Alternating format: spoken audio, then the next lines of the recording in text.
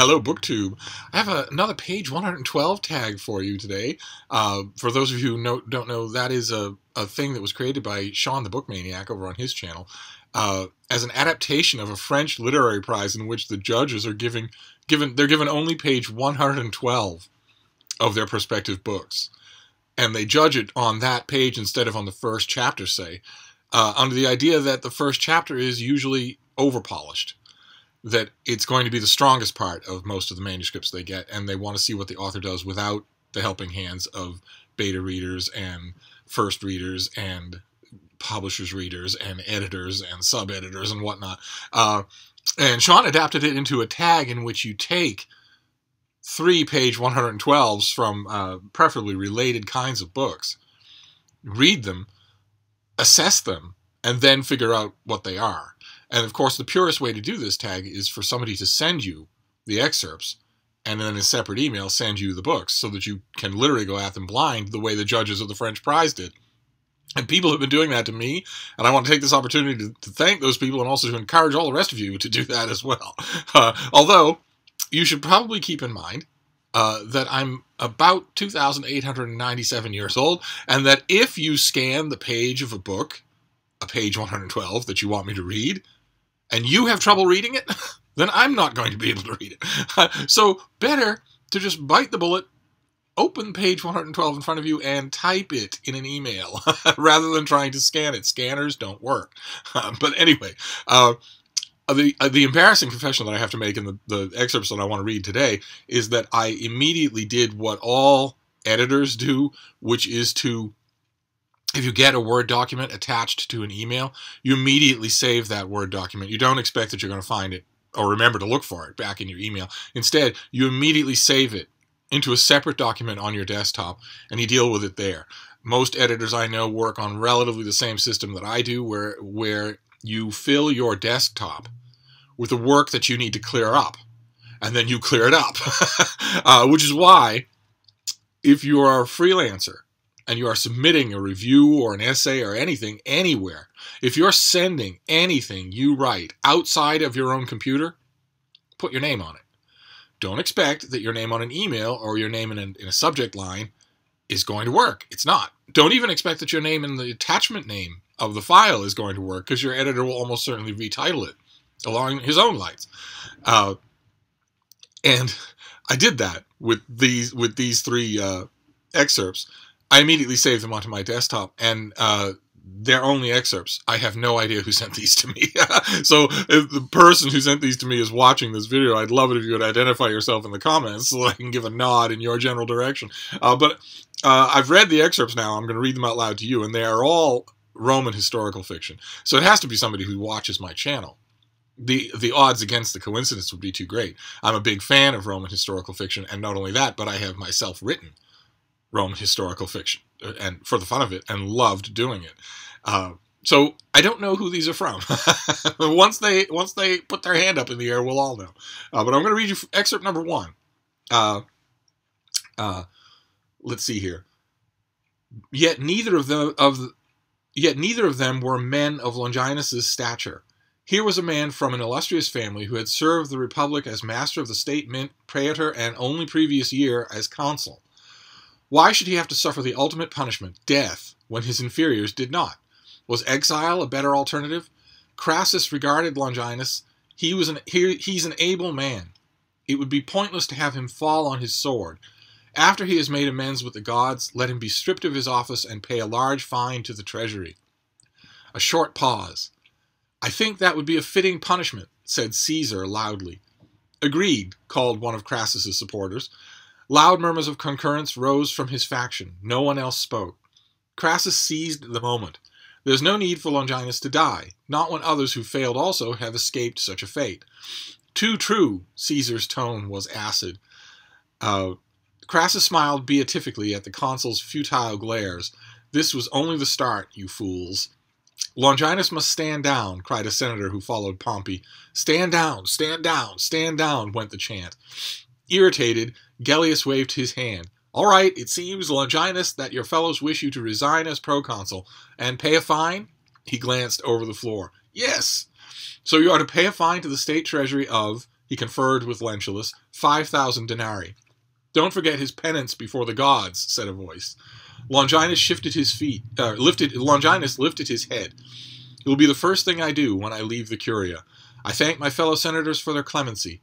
I will continue to serve the Republic in every way that I can." Undoing the red belt that signified his stature as a general, he let it fall at the consul's feet. He saluted them, and then, without looking to either side, walked proudly from the room. An audible sigh rose up from the gathered politicians. And so to the real issue of the day," whispered Crassus to Caesar. "What to do about Spartacus?" "Precisely. The consuls must also be made to pay for Longinus's failure. The poor choices that he made reflect upon them as leaders of the Republic." Okay, that's the end of the first excerpt, and it couldn't have ended fast enough. What absolute... what absolute crap. Okay, I hardly know where to start with all that's wrong with this. First of all, every single historical detail in here is wrong. if someone... every detail in here is wrong.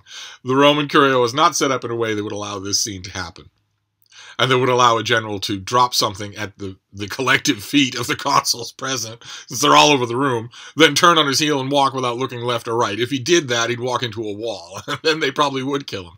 And also, in ancient Rome, death was not the ultimate penalty for a public man. And also, I don't know what that red belt business is, and a million other things, a million other problems with this. Like, for instance, "I think that would be a fitting punishment," Caesar said loudly. How do you say that loudly? Where was it again here? "Don't forget his penance before the gods," said a voice. Well, yeah, it would be a voice, wouldn't it?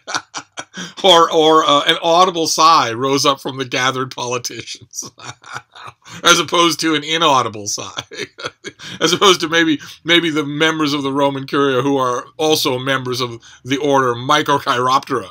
They're little bats, and their sighs are not audible. Just awful. It was just awful. You stumble, you halt, you trip, you're irritated the whole time in a scene that's supposed to be really good. And also pivotal. And about Spartacus, for God's sake, who'd have thought anybody could make Spartacus boring? Let's just move on to excerpt number 2. Let's see here. "I hope that these meet with your approval, centurions, and solve the problem. You'll understand that errors sometimes occur, but that's soon amended. I'll have to discipline that blasted clerk issuing such shoddy gear to an officer." He reached a hand out to take a bundle of rejected kit, only to find Marcus's hand there first, closed over his podgy fingers in a firm grip. Rufus leant on the counter, resting his chin on a bunched fist, a half-smile playing on his lips, his eyes boring into Annius's. Behind them, Antinous lounged against the wall, pointedly studying his fingernails for dirt, while Dubnus prowled around the room, casting dark glances at the store's officers. The younger man spoke again, his voice quiet and yet shot through with steel. "If only it were that simple. You see, when I discovered the poor quality of my own equipment issue, I was prompted to check on the welfare of my men. You'll be surprised as I was to learn that I found many of them apparently undernourished.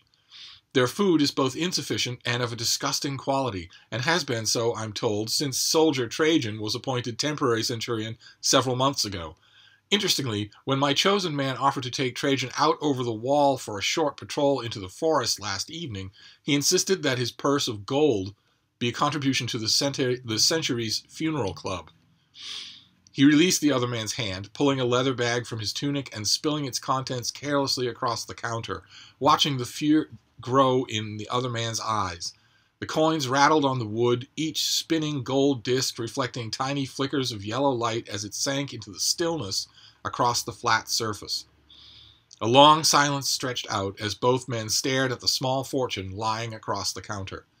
Apparently, he wanted to make amends for his previous greed. It seems he was foolish enough to have participated in a scheme to make money by supplying his men with substandard rations and sharing the profits with somebody in your department. Okay, that is excerpt number 2. That was also absolutely god-awful. So I don't know if maybe this was the point, or if our luck of the draw is just really bad. Again, I don't have any idea where to start. I don't know what these names are. I don't know if you... he reached out a hand to take the bundle of rejected kit, only to find Marcus's hand there first, closing on his podgy fingers in a firm grip. So Marcus's hand closed on his before his hand got there to be closed on. And I don't know what these names are, Antonok and Dubnus, and also I don't know what the post of temporary centurion is, and I also don't know. I know all the rules involved with Century's funeral club, and this is either there's a huge amount of context that is explaining what looked to me like just a whole page full of gaffes, or this is just shoddily done. And what is supposed to be, I'm sure, a very telling little speech about, the poor quality of the food, is boring. Again, it's just stodgy. So I don't know what to say about it. It seems to have at least a sharper interpersonal dynamic going on than the first one. The first example had no humans in it at all. This second one, at least it seems like the author gets that it's a writer's duty to make a conversation as interesting as anything else. And I don't recognize this at all, but usually the authors who do that in conversation, who can charge a conversation with menace or threat, are also pretty good with action scenes. So we can hope that somewhere else in this book, whatever it is, the author redeems themselves. But now, chastened and with no hope at all, we're going to move on to the third excerpt.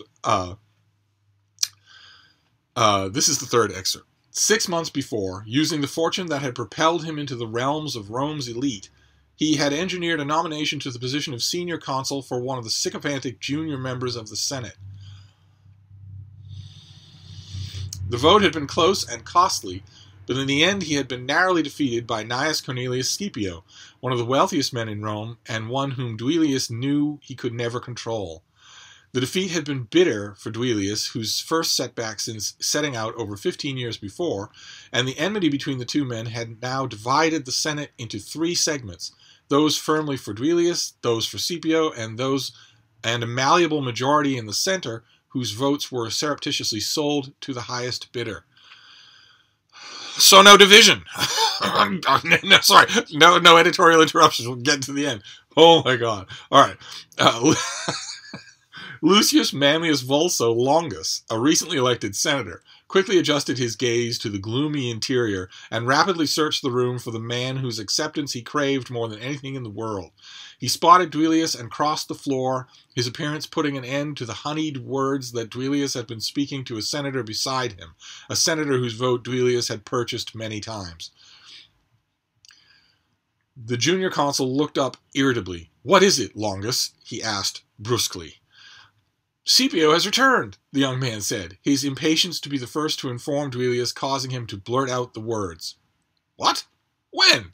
Duilius said, standing, his voice loud in the muted chamber, the seated senator beside him forgotten. "Just now. I saw him crossing the forum." Duilius's mind raced to understand the reason behind the senior consul's sudden reappearance. Why over a week early? Okay. Well, our streak is unbroken. That was awful. All right, so the opening paragraph we're just going to leave out. I'm just going to skip the opening paragraph about senatorial politics. None of it applies to ancient Rome. None of it has any grounding in any kind of reconstitutionable fact. It's just blather. So we're going to move on. We're going to move on from there to all of the bad writing. Now this one, it has the bad research of all of the other 2 excerpts, and it is also turgid like the other 2 excerpts, but this one also has lots of bad writing, noticeably bad writing. Like, for instance, Lucius Manlius Vulso Longus, a recently elected senator, quickly adjusted his gaze to the gloomy interior and rapidly searched the room for the man whose acceptance he craved more than anything in the world. So he quickly adjusted his gaze to the gloomy interior, and then rapidly searched the room. So did he rapidly adjust his gaze to the gloomy interior, and then quickly search the room? Did he? Does it change anything if you swap out those words? And if it doesn't change anything, then neither of the words is necessary. And also,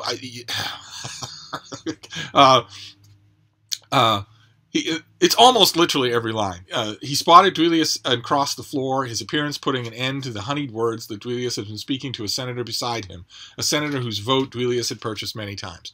Honeyed words is a cliche, and why, if he's purchased this man's vote many times, would he still be honeying him?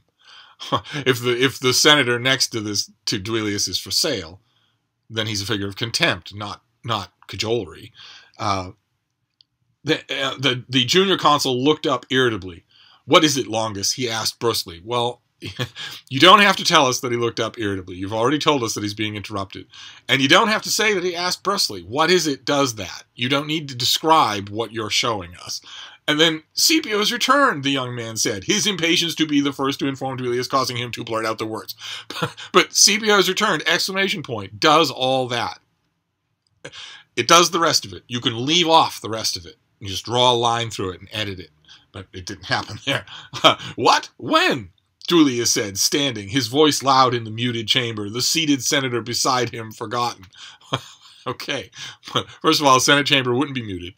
And second, all you have to do is say that he's saying what, when, and standing up. You don't have to tell us that he's forgotten the man he was just talking to. That is obvious. You don't have to lead us by the nose. And then Duilius' mind raced to understand the reason behind the senior consul's sudden reappearance. Mind racing is a cliche, and also, by this point, you've said junior counsel, senior counsel, junior counsel, senior counsel so many times that your readers are going to think they can't tell their senators without a scorecard. It's just bad writing. This is a classic example of writing that doesn't trust its reader, which always bothers me when I read it. It always bothers me when I review it, and I try never to write it. So this page 112 tag was not successful in terms of one of the goals that you're supposed to do when you do this is to decide sort of which one intrigues you the most. Which one you liked the most. They're all three garbage. And when I mentioned at the beginning of the tag that someone must have sent this to me because they knew that I loved Roman historical fiction and that I've even written Roman historical fiction, one thing I forgot to mention about Roman historical fiction is that most of it is awful. It's very rare that you find something that's any good. That's true with any period. But ancient Rome seems to bring people out of the woodwork who cannot write and who just want, I don't know, to parade their research, or lack thereof in this case. But anyway, now we're going to look at the answers. I didn't recognize any of these, so I don't think these, and not that any one of these is a book that I've read.